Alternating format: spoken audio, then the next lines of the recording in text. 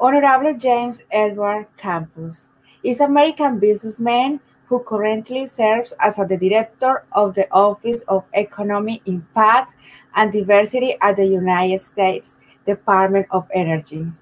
This year at the World Green Growth Summit, he is a recipient of the award recognition Most Influential Hispanic Leader in Energy, Economic Impact, and Sustainable Energy Development. Thank you for being here in this interview. Let me ask you some questions, Mr. James. How are you today? First, thank you so much. I appreciate this opportunity. This is a great honor. It's a great honor to receive that award. I'm doing fantastic, and I hope everyone else is, including the audience. It's a very great treat to be here. Thank you. I'm very happy having you today. I have another question for you today.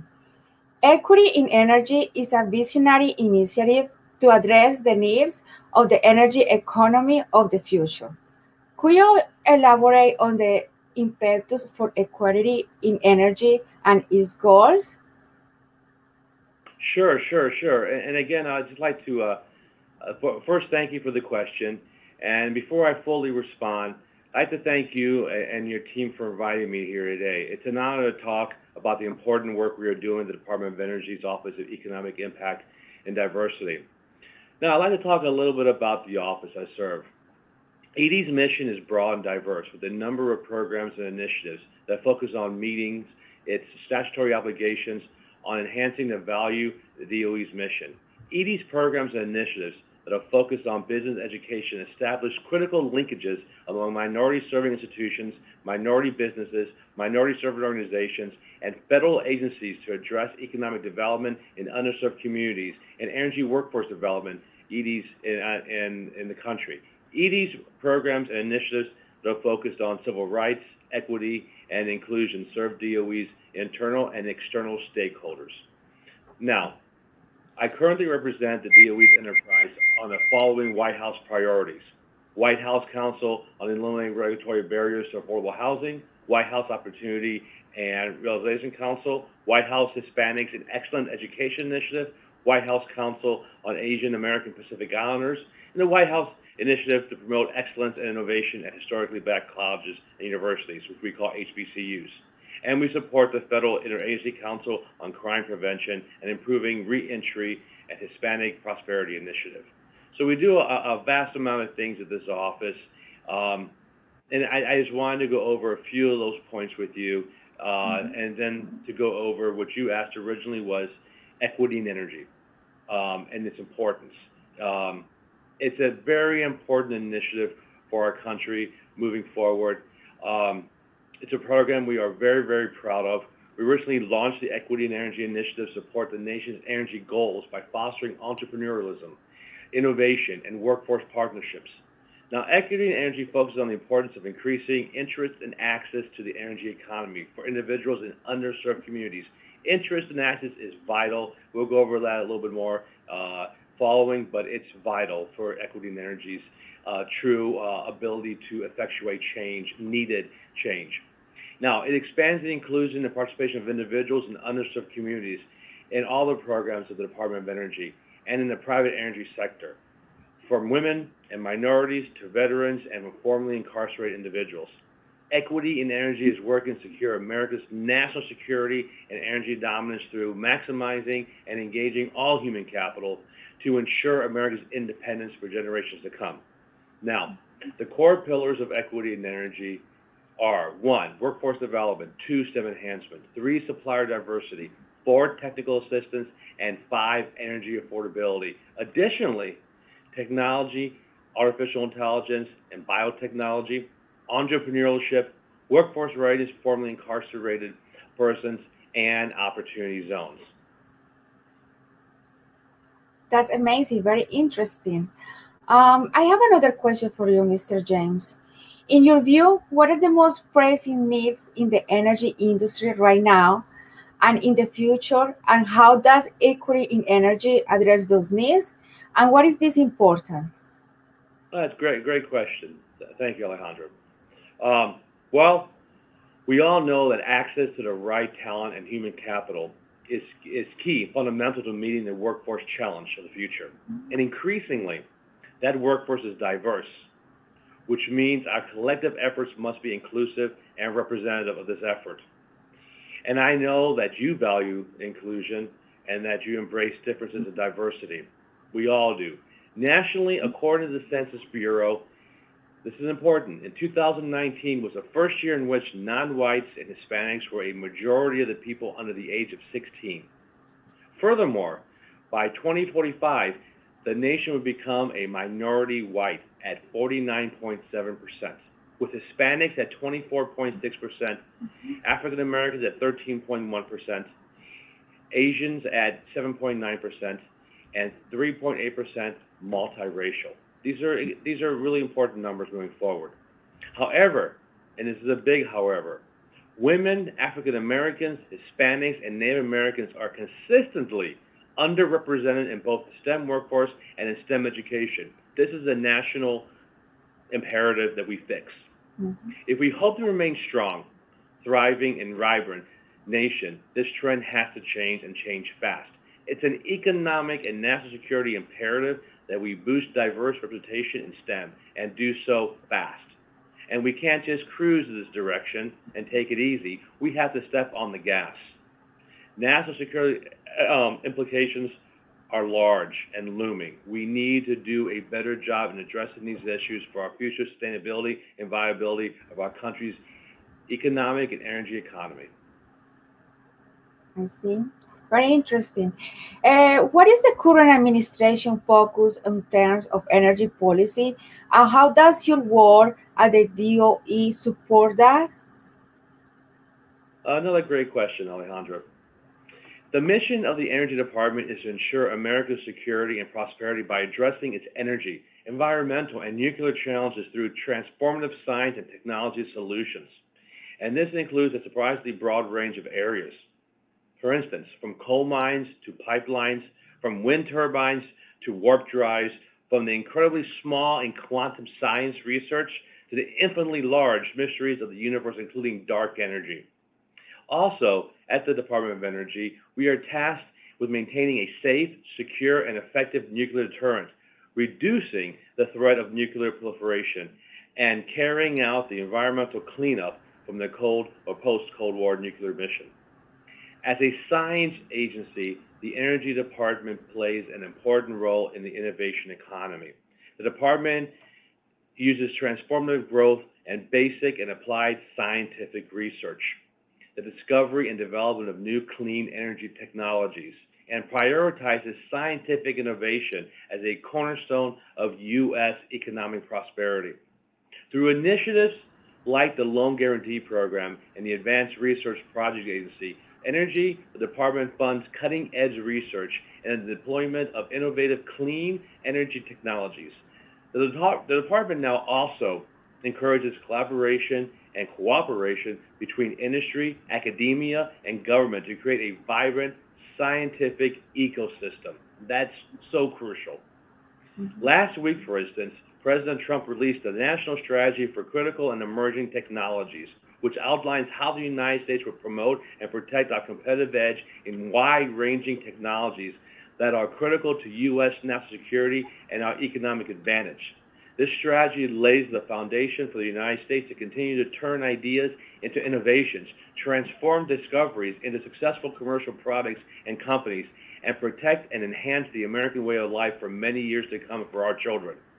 As Energy Secretary Dan Brouillette recently said, the intersection of science and security is one of the most important issues of our time, which is why the President Trump's national strategy for critical and emerging technologies is so vital to our long-term economic and national security interests. Now, the Trump administration is taking a whole-of-government approach to protect American technology and intellectual property as our industries of the future become more integrated into our daily lives. At the Department of Energy, we have taken actions to tighten compliance with respect to international science and technology cooperation across our phenomenal National Laboratory Research Complex, which will continue to promote our national innovation base while protecting our technological advantage from adversaries, which is critical.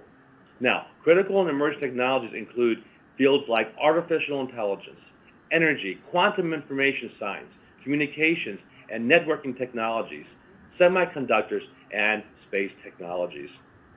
Under President Trump, the U.S. has made historic progress on strengthening our leadership in technologies of the future. The U.S. will promote this innovative base and American leadership in science, technology, research and development, investment, workforce development, and public-private partnerships. Public-private partnerships are so crucial. As our competitors and adversaries mobilize vast resources in these fields, American dominance in science and technology is more important than ever. This administration continues to defend our industry and addresses unfair practices and creates a level playing field for the American worker. I'll give you an example. In July, the DOE released a report entitled The Appalachian Energy and Petrochemical Renaissance. The report's key finding is the Appalachia's economic growth potential is extraordinarily high, even in the face of the COVID-19 pandemic economic setback, because of its abundant energy, resources, and talent. Appalachia is also critical to advancing America's future prosperity and energy security because it is now the nation's top producing region of natural gas and a major producer of coal and natural gas liquids. Even before COVID-19, Pennsylvania, Ohio, West Virginia, and Kentucky were on track to enjoying a manufacturing revival. This is because of Appalachia's rich resources of low-cost natural gas, its strong, dedicated workforce, and the increased production of equipment directly related to energy production, and leading research and development in automation and advanced manufacturing. Are there any policy initiatives that you have worked on that and you are particularly passionate about, Mr. James? Yes, Alejandra, I'm passionate about a lot. So sure, great question. Okay, opportunity zones, for instance. The Opportunity Zones is an initiative created by the 2017 Tax Cuts and Jobs Act. Well, now, this is designed to support economic development and job creation by encouraging long-term investments in low-income communities nationwide. Opportunity zones are located in economically distressed communities designated by the chief executives of every U.S. state and territory. State and local officials continue to be actively engaged in the process as opportunity zones take place across our country, and may I say successfully. The incentive offers capital gains tax relief to investors for new investment in designated opportunity zones across the country. Now, 8,764 communities in all 50 states, D.C. and the 5 U.S. territories have been designated as opportunity zones. Now, nearly 35 million Americans live in these communities designated as opportunity zones. That's a lot. We understand it takes a holistic approach to create meaningful economic realization. We need both private investment and a public sector commitment to opportunity zones to maximize this great initiative from the White House. It's why we are proud to represent the DOE on this interagency group dedicated to expanding our grant offerings and establishing program factors within opportunity zones to target these investments. CEA released their initial assessment of opportunity zones, and the numbers are staggering and heartwarming. $75 billion invested, 500,000 new jobs, $11 billion in property value increase, and on track to list 1 million people out of poverty. This is amazing. Plus, the President of the United States continued with the WHORC effort by signing an EO directing agencies to prioritize opportunity zones and distressed communities in new buildings and leasing. This is, again, a great thing going forward.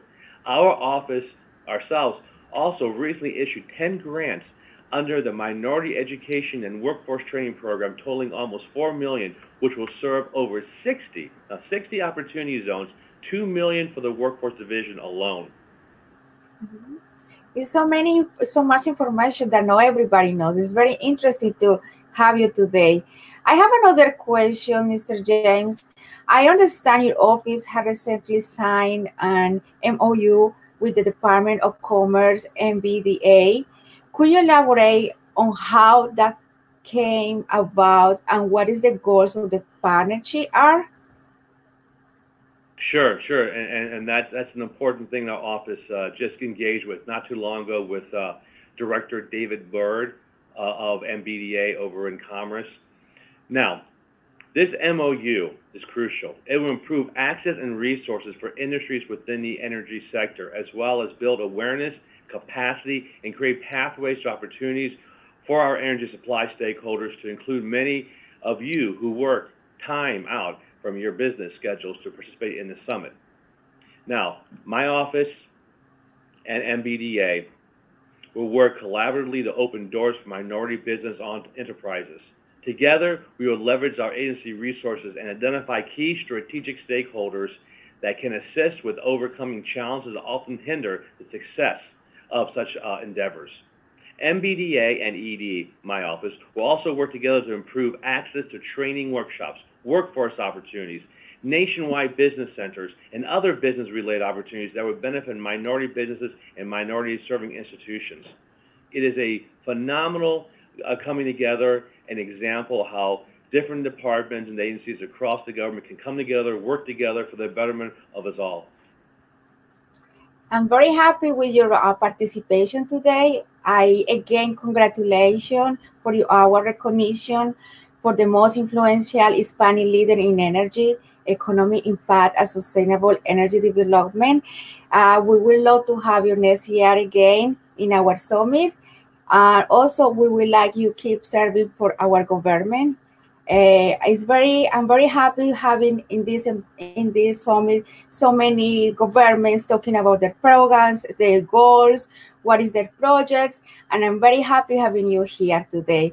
It was an honor having you, Mr. Campos, and thank you to everyone who watched us. Have a beautiful day. Thank you. Thank you, Alejandra. Appreciate it. Thank you.